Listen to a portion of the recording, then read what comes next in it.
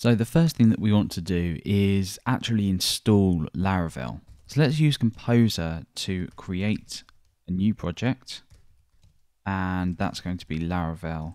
And we want to install Laravel in the URL short directory. I'm currently within this Laravel directory here, so we'll specify the target folder, and we also want to prefer the distribution.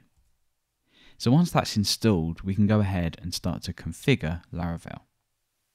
Okay, so let's go over to the directory in our browser just to make sure everything looks okay, and we'll head over to the public directory, and you can see that Laravel has been successfully installed. Let's now open this in our text editor to start configuring it.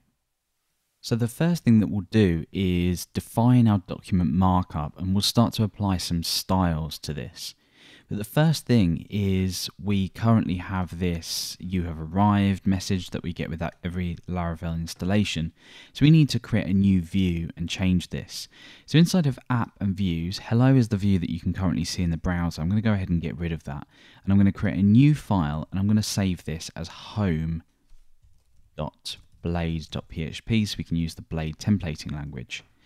Now that we've done that, we are going to head over to the controllers area and into home controller, and I'm going to change this make hello to make home. I'm also going to change this to index. We'll go ahead and get rid of these comments as well, and inside of root, let's modify this root to change this to use the controller. So we get rid of this callback function and we pass an array through, and the alias for this we're going to use as, and we're going to call this home. We're also going to specify which controller this uses, and in this case it's home controller index. So now what's going to happen is when a user hits this, it's going to go through to home controller and the index method that we've renamed here, and that will then make the home view that we created here. Let's create some text in here just to make sure this works. When we refresh, we see that that works. So that's done. We can now define our document markup. So I'm going to create a doc type, HTML tags, a head and a body. And inside of the head, let's change the character encoding to UTF-8, and let's give this a title.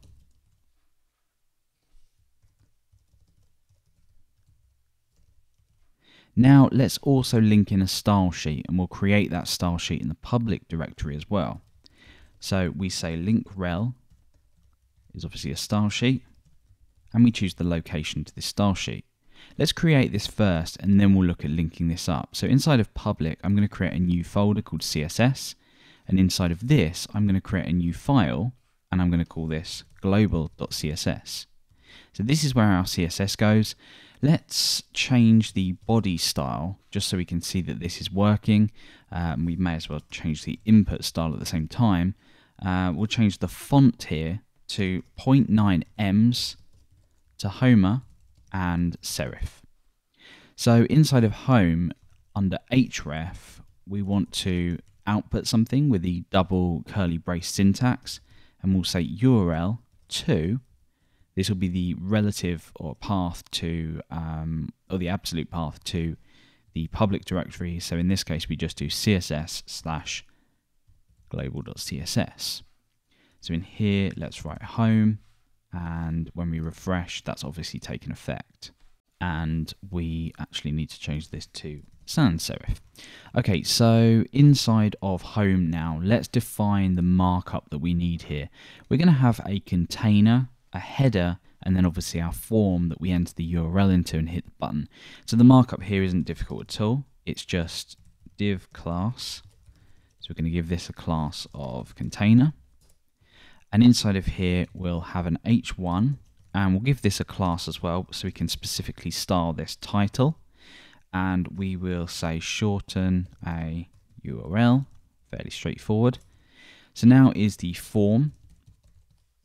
I'm not using Laravel's helper class, helper methods to generate this form. Entirely preference. So here we want a URL to something eventually. Let's leave this out though for now. until we create that route, the method is going to be post. So we have an input type here of URL. This is going to force in browsers that support this will actually force the validation of the URL before the user can actually submit this form.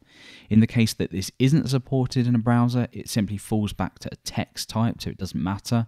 We don't need to worry about backward compatibility here.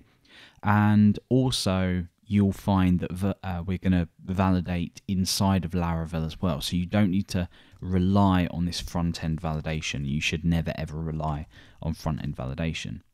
So the name will be URL. That's just the key that we'll use to pick this up inside of the input. And we'll also use a placeholder here as well. So I'll say enter a URL. Now this will fall back to nothing on older browsers, so you may want to create some kind of label or something like that in your form. For now they will just leave this because we're just focused on the back-end functionality really.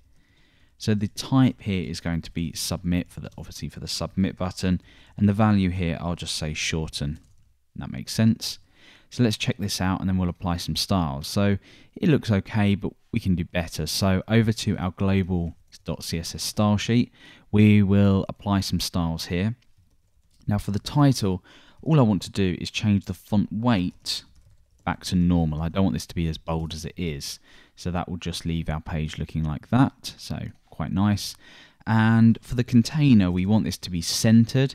I'm going to give this a width of 100%, but then I'm going to define a max width to it. And this will mean that it's nice and fluid, so it won't look bad on mobile or tablet devices, assuming you set the device metadata up the top. We won't go into that. So we'll also set the text alignment to center. That will just center everything for us in there. Well, not everything, but everything that we need. And we'll set the margin to 0 and auto. So what that's going to do then, as I've said, we'll center the container and we'll also center all of our contents in here. So we can follow on from to style the inputs. Now I'm just targeting all inputs. You probably wouldn't want to do this if you have other inputs on your site, but in this case I'm just being a little bit lazy. I'm going to set the padding to 10 pixels. I'm going to set the background color to white. I'm going to set the border to 1 pixel solid, and we'll just do a grey color, so CCC. And I'll also set the margin to 0. This will help it sit as close as possible to the submit button.